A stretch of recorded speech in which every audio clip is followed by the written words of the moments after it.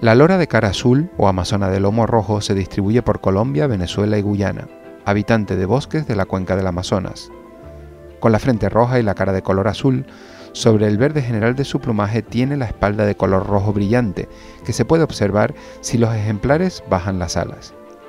Se alimentan principalmente de frutos y semillas. La frente roja y sus mejillas de color azul son característica propia de esta especie. Sus números en la naturaleza están disminuyendo sin que se sepa el número real de efectivos. Bajo cuidado humano su reproducción es infrecuente. Los machos pueden mostrarse muy agresivos en la época de cría. Esta especie se reproduce en Loro Parque-Fundación, la mayor reserva genética viva de loros del mundo, y puede verse en Loro Parque-Animal Embassy.